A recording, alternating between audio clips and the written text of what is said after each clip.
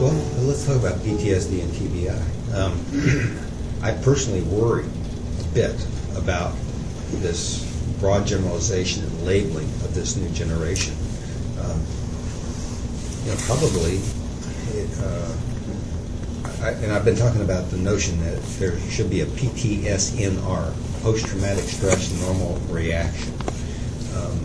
And it doesn't mean that there aren't people who are essentially disabled by that experience and so forth. But I think a lot of folks can be treated and given some support as they work through those issues, get back with their families, work through some of the the stressors that they dealt with, and with assistance from us. And we are learning more about the medicines that might help with that, as well as the type of counseling techniques and so forth. But we need to stay in the forefront of that. But you worry about labeling somebody your age and say, well, you got PTSD and you're going to be quote flawed forever with it. It's not true. Right. No. Those that do have those kinds of problems, that are truly post-traumatic stress disorder, we need to be ready to take care of them and provide them whatever support to give them the best life that they can possibly have for the whole rest of their life. And they're going to live to be longer too. So the VA isn't without a future mission here, and we need to adjust so that it's a 21st century mission, not a 19th or 20th century mission.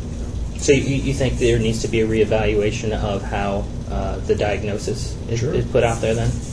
Yeah, I think we just, now that doesn't mean that they can't benefit from the counseling and so forth. And we just need to keep exploring. TBI, same thing. I looked at a group of veterans today that were some big guys in there. I knew they played college football or high school football, and they all took a lick at some time or another. And then they shake it off, and you maybe have a little bit of symptoms for a week or a month or a few months, or even up to a year. But mild post-concussive syndromes go away. You treat the symptoms, treat the headaches, and you give them that support of it. You say you're going to be fine. We see it in the United States in car accidents, but they've had serious, and those people may need special support. And we need to be the very best at that in the VA, because we want to give them that support for the rest of their life as long as they need it. Again, with the notion, every one of our soldiers are veterans, or sailors, or airmen, Marines. What we want is to give them the best life possible if they've been injured in the service of their nation. And so we've got these polytrauma centers. They started out as TBI centers in '92. So we've got information, and we're continuing to push the envelope to learn how to rehabilitate people and give them the best possible life that they can have. It all depends on what claims you're looking at in some ways, and what is backlogged. But there may be 600,000 claims that are in the process of being rated. If it takes an average of 145 days, if that's what our goal is, to rate, then those claims, that's not really backlog, that's in process claims. The backlog is when you're in excess of that. And so I think we do have some in excess of that, and we're working hard to get at that specific. The other is separating out the groups of claims. Educational claims, as an example, we were taking 44 days to adjudicate an original educational claim. We're down to 24 and a half days. You have a supplemental claim that comes in on educational claims, and those are now taking 11 days, down from 15 days or so. So there are some certain pockets that we're making some significant progress. The VDD claims about 85 days on average. Now, there's some on the long end and some on the short end, and we're working to cut down the variance. And we're working to understand the variance, so that if you're in one state, you get, and you have the same kind of injury or disability as another state, that you get a comparable rating. So we're looking at that as an issue. I know that's been raised in a number of cases, and we're taking a good hard look at that. We're making progress. I was, we've got some places, the BDD, where we're doing paperless adjudicating, and that's really positive. I was up at our insurance center where so much of that is done through with call centers that are now automated with really professional technology enhancements, that the information's right there for the operator to get the stuff plugged in. And so our insurance center is really working smoothly.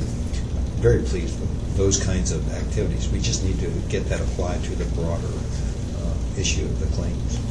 But it's a huge, broad mission. We are pushing the envelope of advancing access through primary care. We are marrying mental health with primary care to cut down the stigma, to increase availability, to encourage those who have those kinds of issues to come forth, and recognizing that some people that present with physical issues have mental health issues that need to be dealt with. We are expanding our community-based outreach clinics, or outpatient clinics, 64 this year, 51 in the next, in the 2009 budget. We have expanded telehealth. There'll be 25 new telehealth points of access in the 2009 budget as an example. All of those are, I think, examples of how we are reaching out to meet the mission that President Lincoln gave us. George Washington talked about that. 1789 talked about the willingness of young men and women to go to battle depends a lot on how their perception is of how veterans were treated from prior wars. So we're in this together with the great folks across the river in DOD. And I'm so pleased that the Senior Oversight Committee that is co-chaired by my great deputy, Gordon Mansfield, and Deputy Secretary of Defense, Gordon England, has been working so collaboratively. I had nothing to do with it, but I was really pleased to see the focus on doing things right. You know, I have a military officer over here on my personal staff to make sure that we can run the traps across the way. I've given them, Brigadier General Tucker over there, and the Marines also, a dedicated VA person to be on their team. We will provide a deputy to General Sutton as she stands up the PTSD TBI Center of Excellence.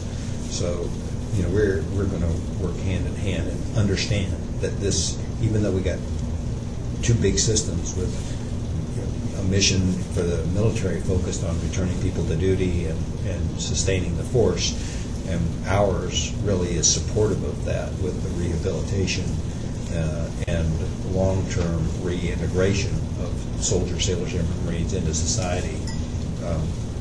We've got overall, it's a common mission. You know, this is essentially it's AMVETS. Mm-hmm. And I got a very nice card from a lady whose husband I operated upon back in 1980, and who sadly died 7 or 8 years later, and just congratulating me on my selection.